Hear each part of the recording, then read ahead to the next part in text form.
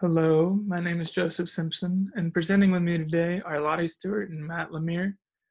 Today, we'll be talking a little bit about our experience in the math modeling competition in March.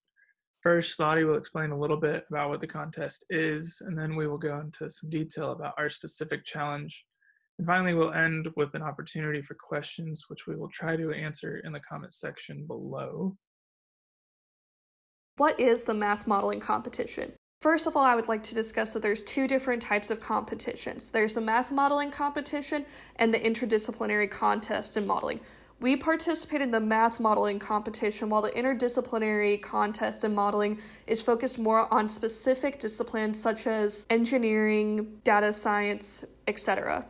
So this competition brings students together from around the world to solve real-world math problems. These problems challenge teams of students of 1 to 3 max to clarify, analyze, propose solutions to open-ended problems provided by the contest. This contest is of a duration of 4 days, where it starts on a Thursday and it ends on the following Monday, where students are able to analyze what the problem is and discuss what is the best method for solving it, and then having time to write a report or solution for their modeling. What was interesting about this competition is because of the novel coronavirus, instead of this competition only being held on one weekend, it was instead held on 2 separate weekends to allow for students to be able to work on a problem, because if a certain weekend didn't work for them for whatever complications were happening due to the coronavirus, then they could work on it the following weekend. Our team worked on weekend 2 from March 5th through 9th, and we chose problem B, which was discussing what is the best 3D geometric shape for making a sandcastle. And without further ado, here's Joseph with discussing the challenge. So we had 5 parts to our problem that sort of build upon each other, but essentially our challenge was to design the best 3D geometric shape to use as the foundation for a sandcastle. Best meaning lasts the longest period of time in this case. Initially, this seemed like a ridiculously open-ended challenge, and we sort of struggled to get a grip with it. So we ended up making some simplifying assumptions about the challenge to make it a little more manageable in just the one extended weekend that we had. Namely, that the beach is uniform, the waves are average and consistent. The rate of erosion only depends on the distance to the waves. Water only erodes the sand while in contact with it. Water can be modeled as tiny spheres. The only force that the water particles experience is gravity. Sand can be uniformly compacted. And lastly, the rain is really not different than the waves. We understand that the real interactions at a beach are far more complicated than this. This helps us make a start. We began our model on 1 and 2-dimensional beaches and developed this initial differential equation to describe the erosion in our system. Given our assumptions, it becomes apparent from the model that we want to be far from the waves, have a narrow front width, and make the ocean-facing edge flat so that every part of the foundation will erode as slowly as possible. Later on, we began to look at bridge piers and seawalls for inspiration in 3 dimensions, since they're engineered to last for a long time in coastal environments. We decided to maximize the surface area to build the biggest sandcastle, which led to us developing a square semicircle combination for the upper surface. For the sides, since we wanted to minimize the amount of contact that the water has with our foundation to reduce erosion, we turned to the brachistochrone curve problem. This is the famous problem of the curve of quickest descent, and the solution turns out to be a cycloid curve, which you can see modeled on the lower right. This ideally should remove the water the quickest, given our assumption that water is a small sphere that really only interacts with gravity. As you can see here, our solution combines most of our results from our various models. In the top view, you can see the seawall that we added to block waves in white, the cycloid curves on the sides in dark gray, and the building surface in light gray. And in the cross-sectional view, you can get a sense of the heights and curves at play in our solution. I'm not sure if I mentioned it before or not, but we decided to add a seawall at the front with the same cycloid curve on one side, and a sort of trapezoidal buttress on the other. And I think this is much more clearly visible in the cross-sectional view. Next, Lottie will talk about the second part of the challenge. So the second challenge to this problem was a solution for the type of sand and the water to sand ratio for this 3D geometric shape. When looking at different sources that discussed what is the best type of sand, there was one source that discussed how sand created from glacial sheets rubbing against each other was the best source of sand because these fine particles were actually rigid or jagged instead of them being very smooth and circular. This provides a way for friction to catch among the different sand particles so they could then hold with each other and catch instead of just sliding past each other.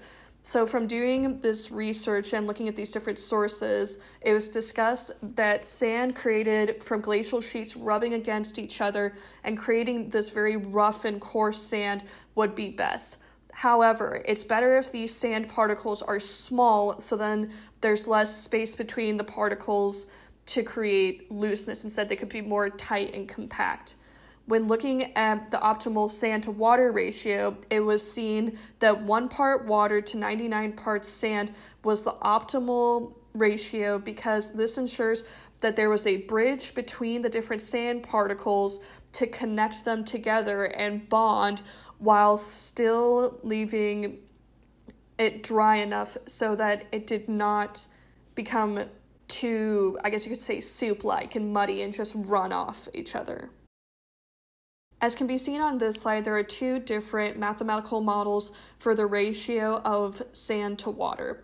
This ratio was found in a nature journal about constructing sandcastles, and in the first equation, it demonstrates what is the max strain and stress the sand particles can endure before collapsing, where the following variables can be read. So this is all about what is the best ratio for building a sandcastle, correct?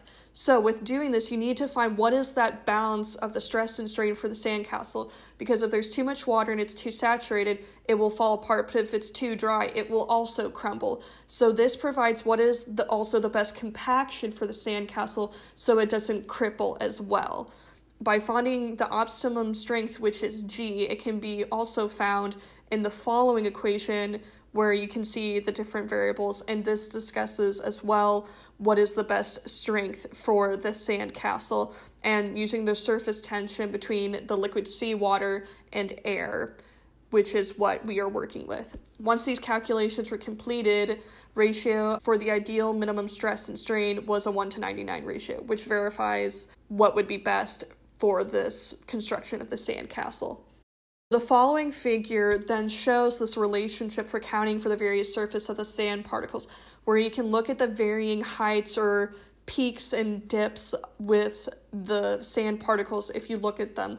If you take the average of it, then you can say that it is approximately a sphere or that it is a circle because of this. So this demonstrates how the contact of the 2 uniform sand particles can be accounted for and how you can approximate the radius of the sand particles because of this. So in summary, the best distribution of water to sand is a 1:99 ratio, and then to have a type of sand that is not completely uniform and smooth, but a little coarse to allow for catching between the sand particles, as well as to have them be as small as possible so then there's minimal space between the sand particles so compaction is easier. Next up, Joseph will discuss about the third issue. The third part of the problem we had was to adjust the model in case of rain. As we briefly mentioned earlier, we chose to model the rain particles in the same way as the waves. That is, the water molecules are basically tiny spheres that only really experience gravity and maybe a little friction. We decided that for the most part, our solution could remain the same, but in order to increase the runoff of the flat upper surfaces, we decided to pitch the surface a little bit, taking inspiration from soccer and football fields. Next, Matt will talk a little bit more about the last parts of this challenge. In the 4th section, we looked at some of the possible alternative strategies that we could use to make our sandcastle last longer. This meant that we had to look outside of what was required for the problem. Our group got a little bit more creative on this side of the project, and we decided to interpret our research for this section from the perspective of a boy who himself builds a sandcastle. A study done by Dr. Daniel Bonn of the University of Amsterdam shows that sandcastles have a better chance of surviving when they are built in areas that typically experience colder and rainier weather. The high air humidity and low temperature help to prevent the evaporation of the water that holds the sand particles together. Some of the longer-lasting sandcastles actually apply a cornstarch glue combination in tandem with everything else. Cornstarch is good because it is a reliable thickening agent that can help to make the sand more compact. And when you combine it with glue, it actually provides more adhesion between the sand particles in the structure itself. Our group also discussed using an extended seawall structure made of large rocks or stones that are stacked on top of each other and then covered in wet sand. Larger rocks have more mass and inertia, and are therefore more likely to resist the incoming tides. Stacking them on top of each other increases the seawall's overall strength, and it reduces the amount of seawater that the sandcastle gets exposed to. Thus, it slows down the rate of erosion. A third alternative strategy involves digging a hole in the center of the foundation and installing an umbrella to act as a canopy for the sandcastle. A plastic-lined moat surrounding the sandcastle at its base would collect all of the ocean and rainwater and prevent it from completely washing away the structure. And in extension to that, we would install a small pump at the base of the moat to divert the water to small mist filters that are installed on the umbrella. The filters would be distributed in such a way that would help to keep the sandcastle moist at a constant water to sand ratio of 1 to 99. In the last section, we had to summarize our model and our results for non-technical readers of the vacation magazine Fun in the Sun. In the article, 13-year-old Michael Herman takes on the challenge of building the ultimate sandcastle.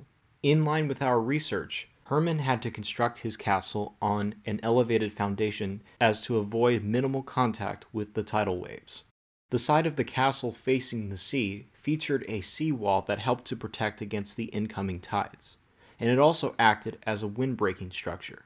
The foundation itself was curved upwards to allow gravity to slow down the incoming tide and prevent it from reaching the castle. Herman curved the corners of the foundation to redirect water around the castle and minimize the amount of sand removed from the base. Instead of a sea wall on the back of the castle, Herman carved a curved edge in favor of a flat edge to again reduce the amount of water erosion. So, did the sandcastle last for more than a day? According to Herman, it actually lasted for 2 days. When he was asked if he would make the sandcastle again and what he would do differently, he said yes, but he noted that he would use more materials in the future and not just wet sand. Joseph will now finish with closing remarks. As we briefly mentioned at the beginning, if you have any questions, please leave them in the comments section below. We will do our best to address them in the next few days. If not, thanks for watching, and we hope you stay safe out there.